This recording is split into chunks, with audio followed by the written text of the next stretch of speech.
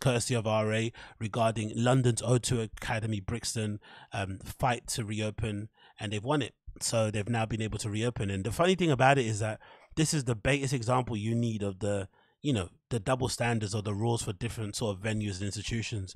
Many clubs in London have closed for far less reasons than two people unfortunately passing away due to kind of basically selling over the amount of tickets that you actually have available in terms of allocation inside, or maybe from ticket outs, I don't know, but or just from just poor crowd management on the outside and security and shit. But essentially, two people lost their lives trying to attend a concert there. I think it's for a Shake concert. And you would imagine something like that would result in a club losing its license and not be able to open at all. But obviously, the O2 Academy Brixton is probably tied to Live Nation. It's probably tied to a record label and all this murky, backwards, dubious, sketchy, dodgy industry stuff that's allowed it to essentially be able to push back and be able to reopen. Because if this happened to any other independent nightclub or venue that you know in London or in the UK, there's not a chance it would reopen, not even a chance. So this definitely shows you the double standards that exist in the UK and the selective sort of shutting down of clubs based on who's actually behind them and whose pockets are getting kind of lined and shit.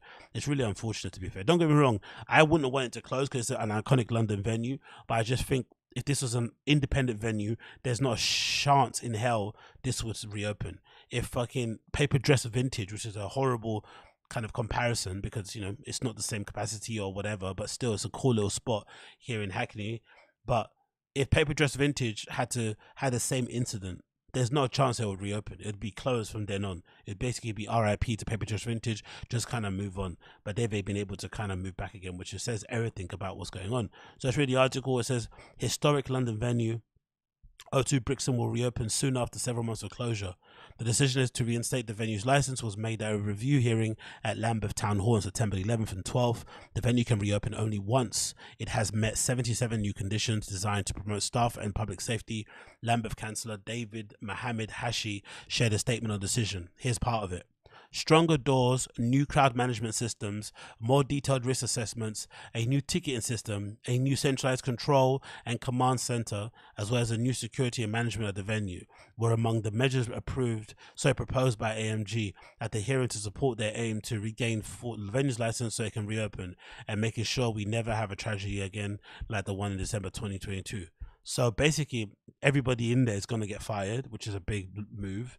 And it's probably unfair to the people that didn't do anything wrong, but hey, it kind of is what it is.